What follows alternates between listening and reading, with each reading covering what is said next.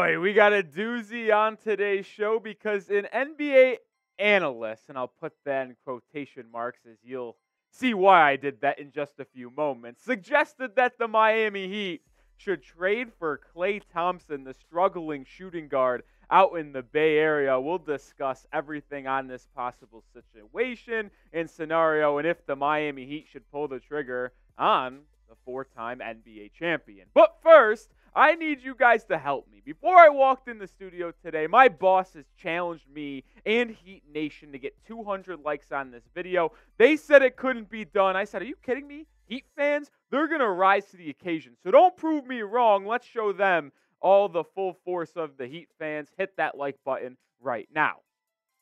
All right. This is the NBA analyst I was talking about, Mr. Kendrick Perkins. And oh, man, if you follow some of his work, it's some of the takes he has are very interesting. But he does like to ride, in quotes of him, goons from South Beach. But this is what he said on Klay to the Miami Heat. He said, the Miami Heat, Jimmy Butler, Bam Adebayo, and Klay Thompson with an Eric Spoelstra head coach. Again, when you watch a guy like Klay Thompson, one of the best shooters to ever touch the damn basketball, to ever touch that damn, well, that is in a slump like he's in. It's more than just shooting the basketball. He's mentally not there. So, after Kendrick Perkins suggests that maybe Klay Thompson needs a change of scenery from Golden State, maybe the Bay or Miami is going to be the spot for him to land. Could he up his numbers and really start to take form like the old Klay Thompson next to Jimmy Butler and Bam Adebayo in an Eric Spoelstra-led system? Should they do it? I'll discuss. But when you look at what Klay Thompson has done this season, it hasn't been pretty for Klay. Give Kendrick Perkins some credit. He at least knows that Klay Thompson is one of the best shooters to ever touch the basketball. He's probably top 5 in NBA history. But this season, it's been a struggle for Klay. 14 a night, 40% from the field, and 34% from three. He's shooting the ball 12, 13 times a night. Only getting 14 points, shooting that many times, that's not good. The volume is there for Klay, but the efficiency isn't.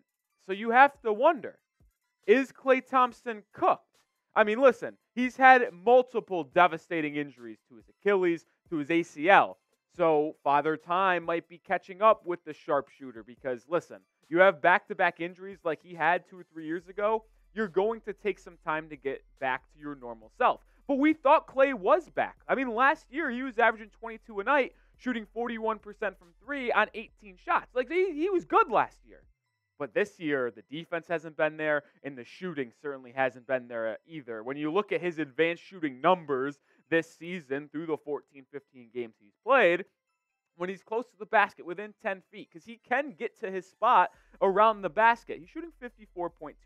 That's fine. But when he gets in that pull-up mid-range area, it's 46.2 on 3.3 attempts. It's one of his favorite things to do. Pump fake, drive inside, one dribble pull-up mid-range jumper, not able to convert at that high clip that he is used to doing. But the staggering number to me is his pull-up three-point percentage. It's only about 1 3 a night, but 27.3%. He's just not hitting shots when putting the ball on the deck and then firing it up beyond the arc. He can still shoot the ball in a catch-and-shoot situation, very elite from beyond the arc. But when you play against good defenses when it matters most, they're not going to allow a good shooter like Klay to get open looks from beyond the arc in catch-and-shoot situations. So you're going to have to use a screen, one dribble right, one dribble left, and get up a three with a contest in your face. And if he's only shooting 27% in those situations, well, that's a little bit concerning. And I want to ask you before I give you my final answer, what say you? Should the Heat trade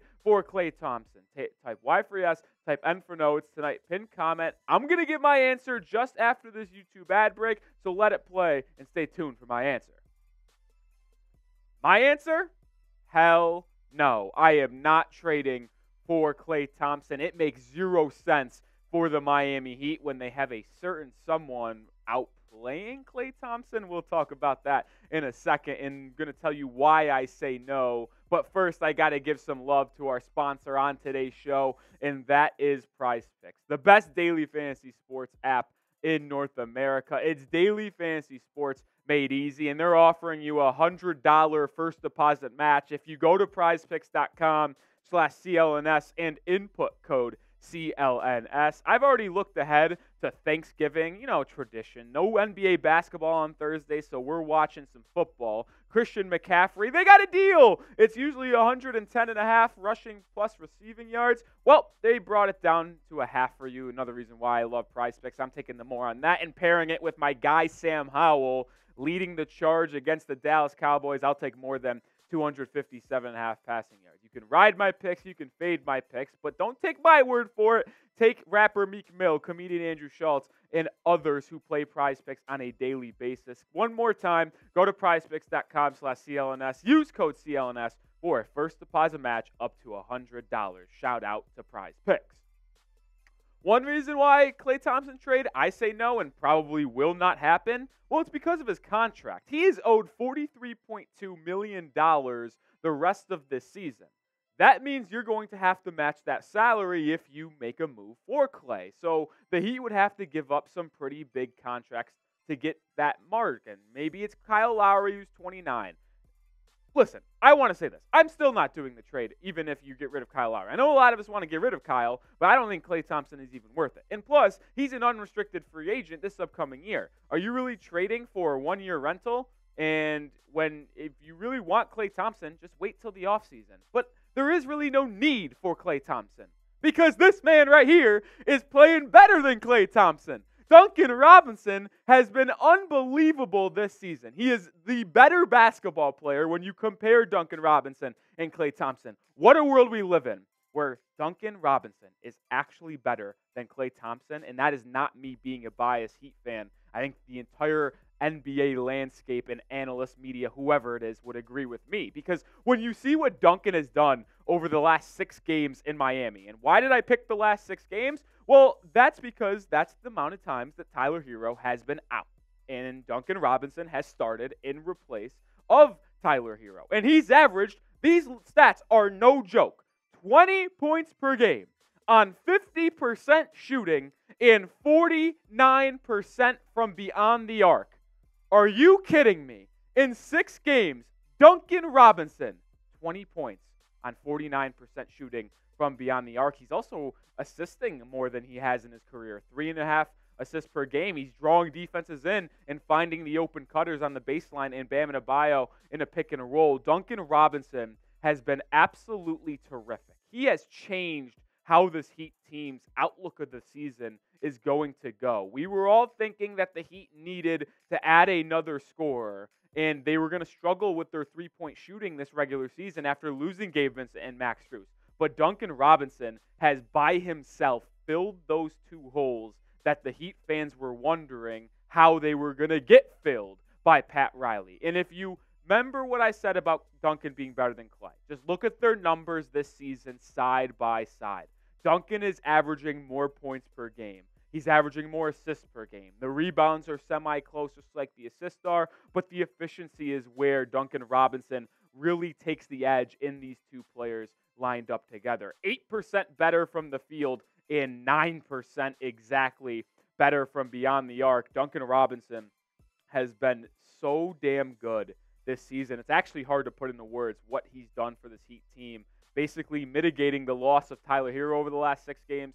Duncan has been unbelievable next to Bam and Jimmy over the last 6 games. And I want to show him some love right now. Show Duncan Miami runs on Duncan. Spam those 55s down in the comment section, showing that guy some love. He has really turned around his NBA career.